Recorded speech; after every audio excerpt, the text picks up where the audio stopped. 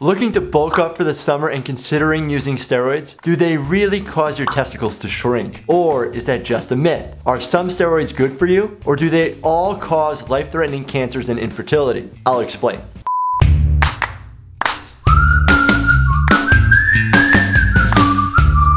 Ever wonder how those bodybuilders get so big? Are you hoping to gain a competitive edge by taking performance-enhancing supplements or drugs and want to know what the side effects are? Are there any other ways to get big quick without taking steroids? Today, we're going to go over all of this. Hey everyone, I'm Dr. Jordan Wagner. I'm an emergency room doctor who treats everything from COVID to gunshot wounds, burns, you name it. I've created this video series to help answer some of your medical questions and the questions that I get from patients each and every day. If you find this video helpful, please do me a favor and subscribe. Here's the deal. While some may have gotten their muscles and athleticism through a strict regimen of weightlifting and diet and training, others may have gotten yoked through the use of illegal steroids, or in other words, performance-enhancing drugs.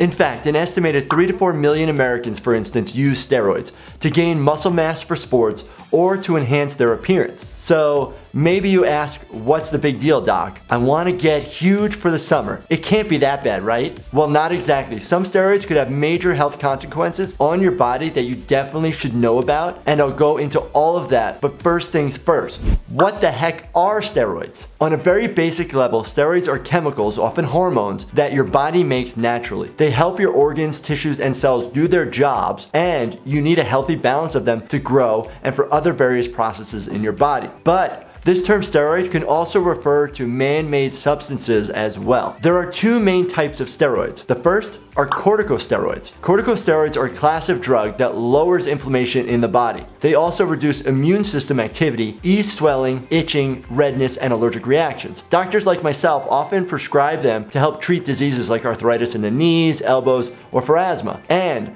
these corticosteroids have legitimate medical uses. But these are not, I repeat, not the steroids that you're trying to take to get big in the gym. Those are the second type of steroid called anabolic-androgenic steroids, often called slang terms like Arnold's, gym candy, pumpers, roids, stackers, weight trainers, and juice in certain fitness circles. Anabolic steroids are synthetic substances similar to the male sex hormone testosterone. They work by stimulating muscle tissue to grow and bulk up in response to training by mimicking the effect of naturally produced testosterone in the body. These types of steroids can remain in the body anywhere from a couple days to about a year, and they have become popular because they improve endurance, strength, and muscle mass. Also, these types of steroids can be prescribed for delayed puberty or for medical conditions that lead to muscle loss such as cancer or AIDS. But doctors rarely ever prescribe anabolic steroids to young, healthy individuals to help them build muscles. And without a prescription from a doctor, these types of steroids are illegal.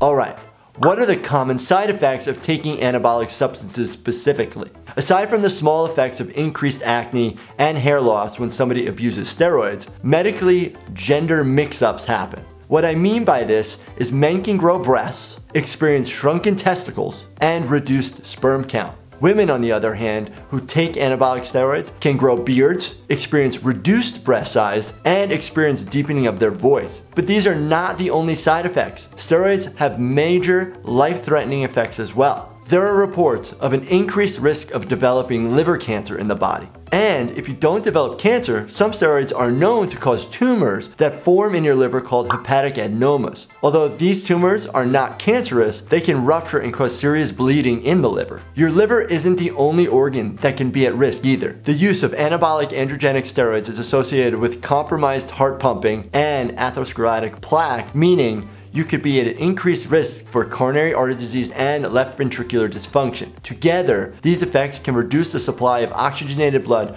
to the heart and from the heart to your arteries. Not to mention high blood pressure, increased levels of bad cholesterol, mood swings, aggressive behavior, testicular atrophy, aka shrinking of your testicles, lowered sperm count, and infertility, and many more other serious side effects. In other words, steroids throw your body way out of whack and can send you 6 feet under when not taken under direction of a doctor. Do performance enhancing drugs boost performance? Some athletes may appear to achieve physical gains from such drugs, but at what cost? It's common sense, people. The long-term effects of performance enhancing drugs haven't been rigorously studied, and short-term benefits are tempered by many risks. No matter how you look at it, using performance enhancing drugs is a risky business. There are several research-backed supplements which can aid in natural and safe quests for muscle gains. I'd recommend instead checking out supplements such as creatine monohydrate, essential amino acids, and whey protein powder. These supplements' safety and effectiveness are backed by a significant amount of scientific research, and, by the way, they're legal. As a reminder, it's always best to run any type of supplement that you want to try by your primary care doctor first. Alright, that's been a quick steroid conversation with me, Dr. Wagner. Have you, or anyone that you've known, ever taken steroids and experienced any of these side effects? Please let me know in the comments. And also, let me know if there are any other medical questions that you would like me to answer. I'd love to hear them. Also, please make sure you subscribe and turn your bell notifications on.